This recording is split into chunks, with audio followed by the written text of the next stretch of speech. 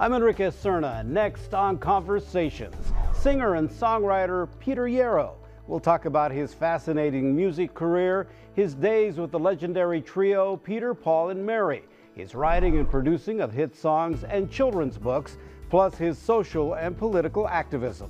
Peter Yarrow, next on Conversations. Local production and broadcast of Conversations at KCTS 9 is made possible in part by KCTS 9 members and by a major grant from the Floyd and Dolores Jones Foundation and by viewers like you. Thank you.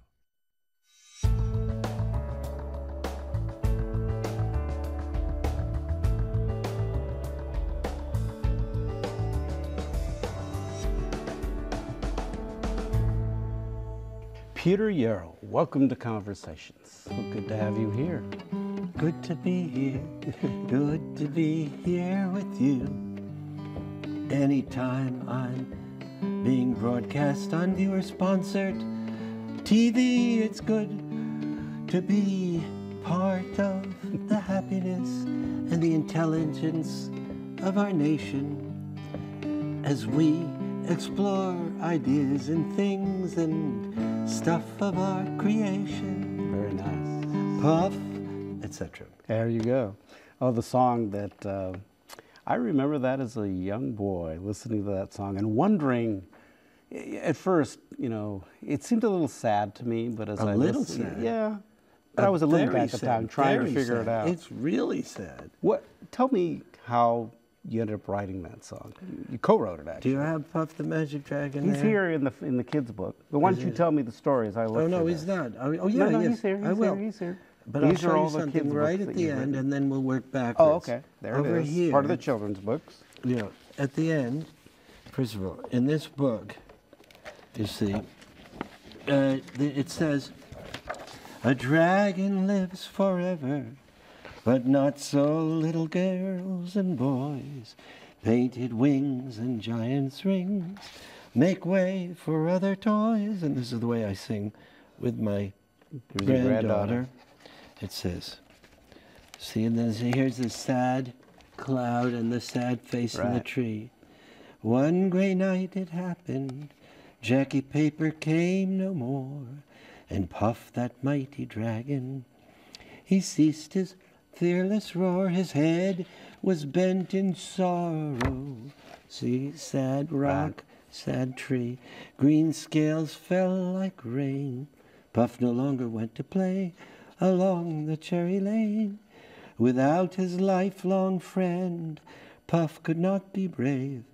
So Puff, that mighty dragon, sadly slipped into his cave. Oh, Puff, the magic dragon, what's going on here? The tree is happy, Puff is happy, and there's a little girl. She's not in the song. What's going on here? What's going on?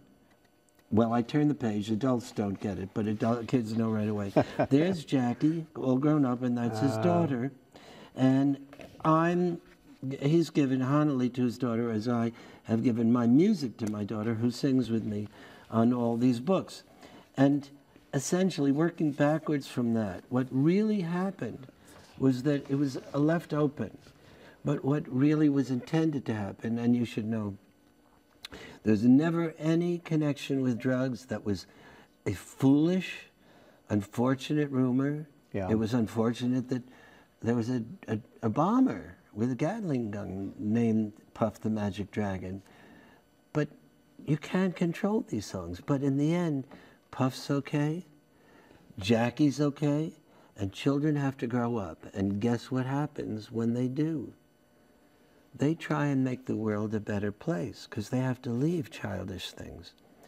So what it's all about is really that, yeah, we need that dragon in our lives, but when we grow older, it's not a dragon, it's our tilting at windmills, our hopes, our dreams. And Puff is really a lot the ethos of hope and conviction. Even though it's not a political song, you feel the yearning in it for resolution of of sadness. And all these years later, it has remained really a popular song. Now, you know, you've taken Puff and many other things, and you've created these children's books that are really songbooks. As you mentioned, you share it with your granddaughter, who's 3, Valentina. That's right. I sing for her. And you know, but it's the songs and telling a story. Yes. And so it continues today. Everything that you've done through your career. It does.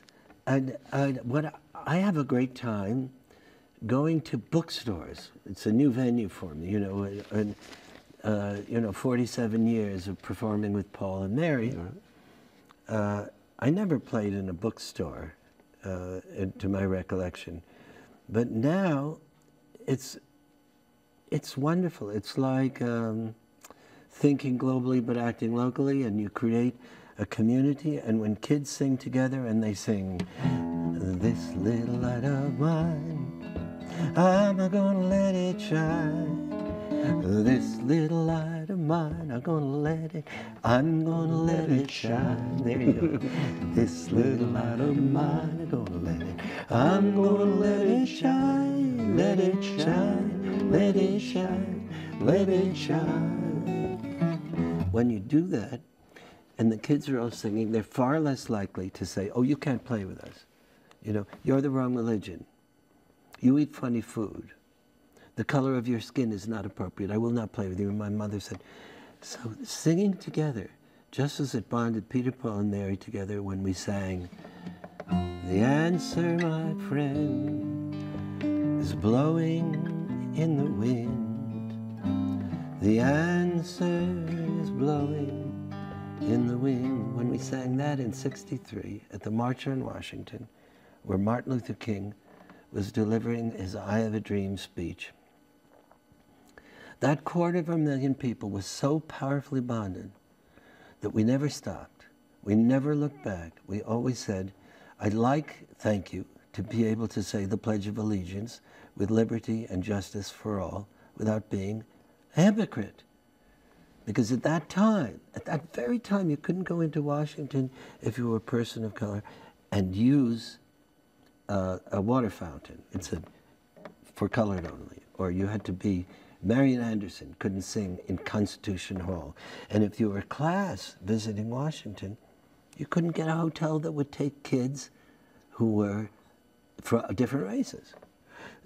This is not very long ago. And as we become, we who have been critical of the United States in the past, we look at the genius of our country to go from that in '63 to a president who is African American. You got to say, we may not succeed in many arenas, we may make mistakes, but this is a genius nation. As part of Peter, Paul, and Mary, in fact, next year would mark that 50th anniversary of all of you guys together. You're missing Mary Travers this day. We'll talk a little bit more about her in a minute here. But as that trio, you guys, you sang and were a part of major historical events. Obviously, this one was really important. And you've never been shy about your political activism and social activism. No. But I'm wondering at any time during the whole process of being involved politically, you were at Selma, you know, the March on Washington, whether you feared for your life because of what you were saying was not accepted by everyone. On many occasions, our lives have been threatened. Now, I am, I would say, the least brave person. If I see violence around me, I get really ill. But when it's a threat to something to which I am committed, something happens. We were threatened if we went to the March on Frankfurt, which was another civil rights march, that we'd be killed. And a bomb went off when we were performing. It turned out to be a stink bomb and a noise bomb. But Mary was pregnant. We just went. I was threatened when I went. There was something, when there was the first series of discussions about land for peace, which of course is being now negotiated many, many years later. This was 30 years ago, in the 80s. And there were calls to my home saying, to my children who picked up the phone, if your father goes to this march called the Passover Peace Celebration in New York, we're going to cut off his head. And these were the Kahane folks, the people who were rabid about Israel's not making such a deal. And many, many occasions, this kind of thing has happened. But you know what? I got the family together and I said to my kids, if you don't want your daddy to go, I won't go, but these people are cowards. It is true that some people have been killed, but this is most probably not, I mean, this was not Mississippi with Goodman, Cheney, and Schwerner, you know. And indeed, David Dinkins was the Manhattan Borough president, and I was surrounded by people, and nothing happened. But years later, my daughter, who had been at a march in Washington that we were a part of, where Bishop Tutu, who had just gotten the Nobel Peace Prize, attended. The next day we were scheduled to get arrested together in front of the South African embassy. And I had written a song, I'll sing a bit of it for you. It says, it connects Martin Luther King to Nelson Mandela. And he heard this in jail, he said, in Robben Island, when I finally met him. It says, Brother Martin was walking with me, and every step I heard of liberty. Though he's fallen, come a million behind. Glory, hallelujah, we're gonna make it this time. No easy walk to freedom. No easy walk to freedom. Just keep on walking and you shall be free. That's how we're gonna make a history. And you know what? My daughter said, I don't know what you would say if your daughter were to say to you, she would say, Dad, I want to get arrested with you. And I said, sweetheart, I swear, this one, you can't miss 2 days of school. That's what this daddy said. So, and she said, Daddy, I need to do this for me. Well, she did get arrested. She was only like 14 years old and she had green hair.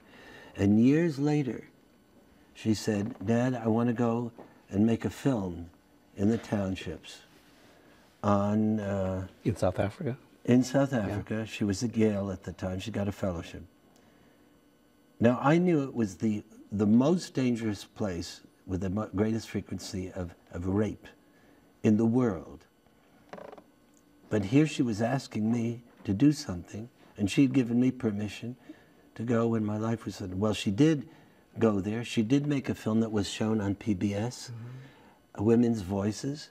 It's called Mama Away to Power to the Women. It tells the story of how they created, you know, a grassroots possibility of what South Africa became once Nelson Mandela was released from jail after 27 years.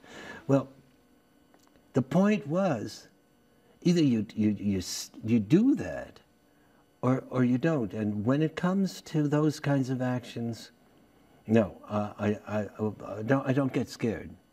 I just go do it, you know? Let's talk about, as you mentioned in the beginning as we started talking, you know, sharing the songs that you've written in book form, song form with young people, but also you have an effort called Operation Rescue, or Operation Respect. I'm sorry, yes. Operation Respect. Many people make that mistake. Yeah, it's just a slip of the tongue. Just a slip of the tongue. Yes. Operation Respect. But play for me the song. Ah, yes. This is the one that's been translated into Hebrew, Arabic, and is in Israel now. Shortly, I'm going to Ukraine. It's going to be sung in Ukrainian. It's also been translated into Croatian and Mandarin. I'm a little boy with glasses, the one they call a geek. A little girl who never smiles, 'cause I got braces on my teeth. And I know how it feels to cry myself to sleep. Yes, I'm the kid on every playground. I'm the one that's chosen last. A single teenage mother trying to overcome my past. You don't have to be my friend, but is it too much to ask? Don't laugh at me, don't call me names. Don't get your pleasure from my pain. In God's eyes, we're all the same. Someday we'll all have perfect wings. Don't laugh at me. I'm fat, I'm thin, I'm short, I'm tall, I'm deaf, I'm blind. Hey, aren't we all? I'm black, I'm white, and I am brown. I'm Jewish, I'm Christian, I'm Muslim, I'm Buddhist. I'm wealthy, I'm very, very poor. Such an important song, and the effort that you're making now with this Operation Respect, because sadly these days gay and lesbian teens have been targeted, bullying, and not just them. There's It's one tip of the iceberg. Right. But how do we get people to realize that that is unnecessary? Well, we don't get them through logic. They don't realize anything. We can't change the mindset of an adult. If they're sure that Jews like me are avaricious, that Hispanics are lazy and blacks are stupid, they're going to go to their grave with that preconception, in the same sense that you're not going to turn me into a bigot at this age. So how do we change it? Not with logic, by the same mechanism that the civil rights movement was successful, and other movements, through inspiration and love. If we come from that place and we reach out with our hearts, and we are basically nonviolent. I mean, we are pacifistic. We are pacifists in the sense that we do not engage in exchanges of anger and violence. And we treat each other with respect. If we can educate the kids using the music frequently, but so that their social and emotional and creative growth is valued as much as their academic growth, which is not the way it's been under No Child Left Behind, as well-intentioned as it was. It's all about kids doing well on high-stakes tests and evaluating schools in terms of their success simply by virtue of the, yes, we got to teach them academics, but that's one component. It's really, really essential, and that's why my work and the work of Operation Respect is working together with 42 organizations called United Voices for Education that have gone to Secretary Duncan, the Education Secretary, and are lobbying for this other component, the heart component. If we can, for instance, in Israel, I was just writing about this, if we can get those kids that are Arabic and Palestinian background and Jewish, and most of the schools are separate, to early on accept each other, they can put aside this imperative of animosity, anger, fear, and hatred that those adults are going to carry to the grave. But they must lead. And if we don't honor the children and learn from them and let them lead us, it's not going to happen. Mm-hmm. The leaders, look what's happened. We've got now 3 months, in essence, to move forward with this peace process there. The leaders, it's very clear, everybody in Israel pretty much knows, whether they like it or not, it's going to be a two-state solution. But unless it's in the heart, it won't stick. And to make it happen in the heart, we need the kids to say, "On the beggar on the corner," and they sing it. "You've passed me on the street. I wouldn't be out here begging if I had enough to eat. And don't think I don't notice that our eyes never meet." And I say to the kids, how does it feel when somebody, you know, you're talking to them and they just turn away? I say, you're not worth talking to. It hurts. We have to sensitize kids. And we have to let them know that they're not to do what adults are doing. In this world, the problem is not a kid's problem. It is a societal problem. Let's talk about Mary Travers. Yes. She obviously was such a significant voice of Peter, Paul, and Mary. She passed away. It's been about a little over a year now. Yes. What did she mean to you and the work that the three of you did? Noel Paul Stuckey was also a part of the group, and you guys did so much together, so many great songs. You miss her. You know, you don't really know somebody in certain ways when you're just living together and loving together and adventuring together. Now that she's gone, I see with the distance a greater clarity about who Mary has been in my life and to the world.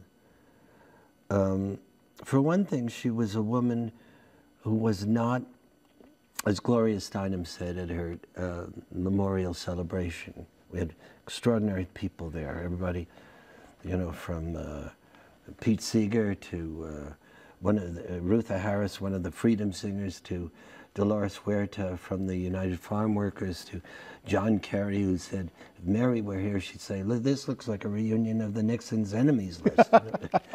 Well, everybody spoke out, and it was more than just remembering Mary. We were recommitting to something that we were all involved in together. And she did not, according to Gloria Steinem, she did not compromise. She wasn't saying, oh, I have to be devious to get what I want in the world.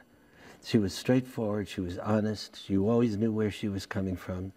She was relentlessly honest, and her commitment when she sang was so pure that, as David Halberstam said, he passed away before she did, when he heard her sing, he had to stop the car because he said that voice was that longing for, not only for in 500 miles for somebody who'd literally and figuratively lost his shirt, but was a longing for decency, a better world. And she never stopped. The drama of her, as Albert Grossman, our manager, who really suggested to me that we make a group, right, said the first time you see Peter, Paul, and Mary, you don't hear a note, and you see nothing except Mary. You just see that creature. And that's all you can do. The next time you listen to the music, not that it was exclusive, but she was so incredibly powerful. Now, that doesn't, her passing does not mean the music is gone. It means there's even greater imperative on her behalf and everybody else's behalf to have it carry on. And so it is that is our task. You at public broadcasting, and we as performers who believe that this music humanizes and sensitizes people in a critical way. I have to close out here, but could you close me out with a song that you and Noel Paul Stuckey and Mary Travers used to sing together? I shall, of course, and I will do this knowing that this is a song that is on your public broadcasting network in a new program called the Sing-Along, Peter, Yarrow, Peter, and then where you'll see the next generation with Keb Mo and Mary Chapin Carpenter. And your daughter, part of that. And my too. daughter. Yeah. And this will be on it. And this is a song you will hear us all sing together, and you'll say, you know what? They're alive and well, and they will keep on keeping on. We go like this. How many roads must a man walk down before they call him a man?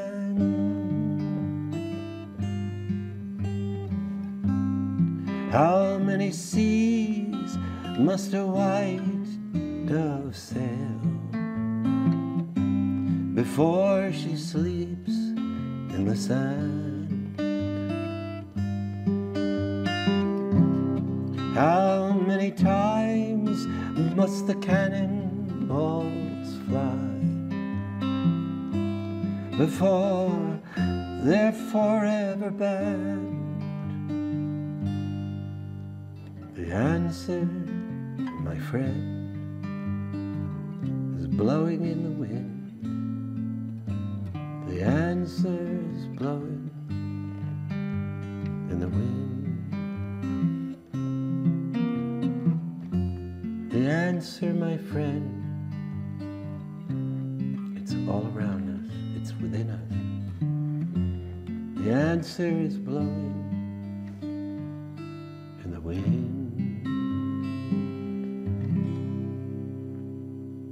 Peter Yarrow, thank you so much. Thank you, my brothers. All right. This little light of mine, I'm gonna let it shine. This little light of mine, I'm gonna let it shine. There you go. This little light of mine, I'm gonna let it shine, let it shine, let it shine, let it shine. Local production and broadcast of Conversations at KCTS 9 is made possible in part by KCTS 9 members and by a major grant from the Floyd and Dolores Jones Foundation and by viewers like you. Thank you.